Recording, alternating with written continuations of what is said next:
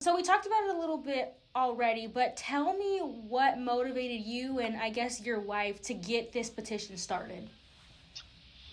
Um, Really, it just seemed like there was a lot of information out there, and there was just nothing being done with it. There's so much controversial perspectives on what actually happened.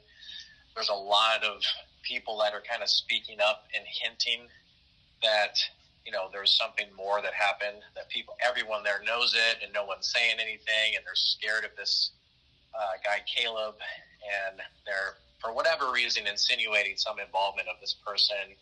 And, it's just like, if the police aren't going to look into it and the police aren't going to charge any of the parties with at least the crimes that they know occur, like the social hosting and the, providing alcohol to minors with firearms in the home and allowing for these events that led up to his death, whether it happened at his property or at the property or not, all these things were precursors that kind of set the stage for all this stuff to happen. And if these irresponsible parties aren't being held accountable, then who is? If they're not going to go after him or go after a person for murder charges, go after a person for the things you can get them on, and get some pressure on them so they can talk and say, hey, we're going to charge you with this felony, but we're not interested in charging you with this felony. We're interested in getting the truth of this matter, whether you're involved or not. And it seems like the only avenue that hasn't really been pursued, that's being ignored by, Oklahoma State Police and whoever else is in charge of the investigation. Apparently, the FBI is involved now as of yesterday, so hopefully, they can get some answers that the other organizations either couldn't or are choosing not to. So that was the biggest thing. There's too many conflicting stories. There's a ton of video and photographic evidence that points, fingers at, some people that it seems pretty clear, to a lot of people, but, you don't want to make assumptions until you have all the evidence. And I've been trying hard not to put my opinion out there other than let's do what we can do with what we know. And if no one else is doing it, then we're going to kind of, hold people accountable and put pressure on them to make them do their job. What else is their job if it's not that? Use the tools and resources you have to get the answers that you can. And if you're not going to do it, then step aside and let someone else do it. And where are you from? I'm from Portland, Oregon. So how did you come across this case? My wife told me about it. She saw a story, and then it really kind of touched her. And, we have kids, and I would never stop until I was dead, until I found, who I felt was responsible for it. And, you just see a lot of similarities in your life and this family's life, and how you start to feel and you can relate, and you just feel like motivated. You want to do something. What can you do? Well, the only thing I thought of is, let's start a petition. Let's get some interest. Let's push the agenda harder, even though it's been 8 months. Let's reignite the flame that's kind of died down, and put pressure where we can put pressure. How did you guys come up with the content of what the petition would say? How did you know what you wanted to push for? We didn't know about the social hosting law, but we heard other people mention it, and they were kind of making a big deal about it. Like, why is no one following up on this? So we just looked into it. I'm like, wow, okay, they have like a really good tool here that they could use that's just being ignored. It's like, why do you pass a law and law enforcement has all of this evidence, video evidence, witness evidence, photographic evidence, even people admitting that they did things that are involved?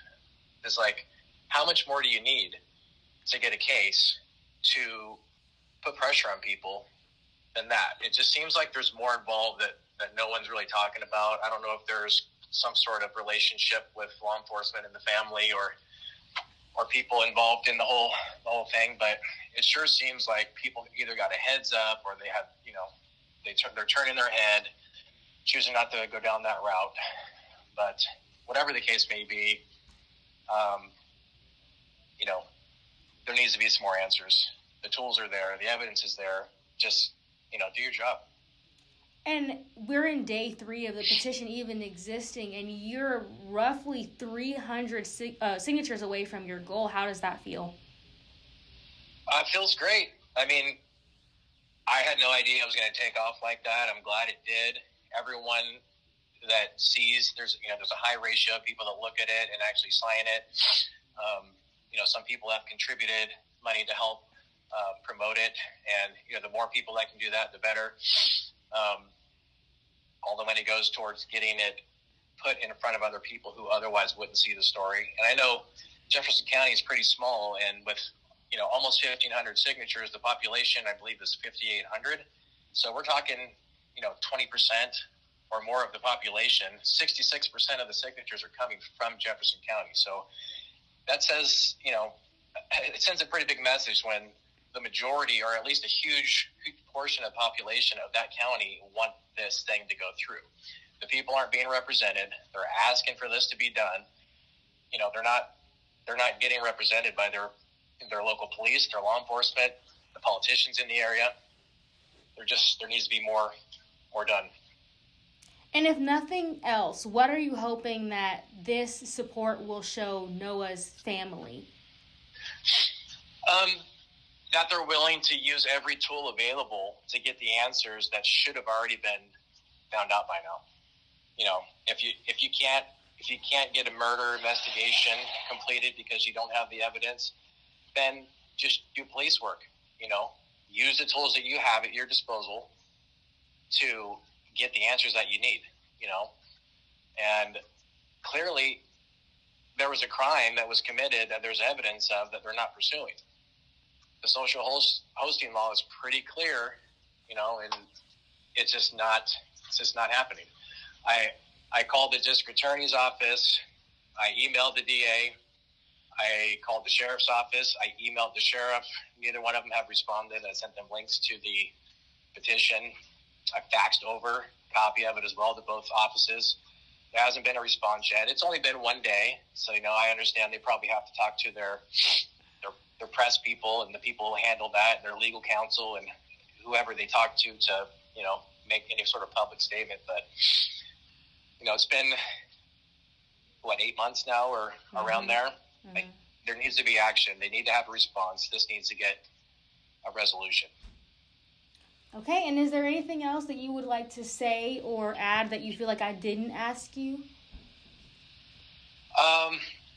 The only thing I can say is that if you know something about this and you're not coming forward because you're scared of what's going to happen, just imagine what happens if you don't. This is never going to go away, and the people that know what you know are never going to stop haunting you. And if you feel threatened now, just imagine in 5 years from now when your life is different and you have a family and you have more to lose. You need to handle this now. You need to come forward.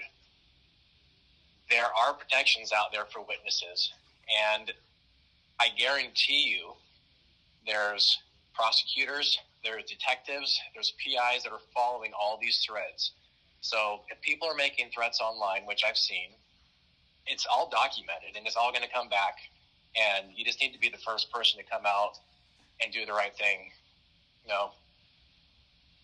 Mm-hmm. People have been silent for too long. You need to stand up and do what's right. That's probably it. Keep spreading the message, spread the petition. If you're contacted by police or the FBI, tell them everything you know and just say, hey, I didn't know this was going to happen if you didn't, and this is what happened. How can you protect me now from whoever I feel threatened from?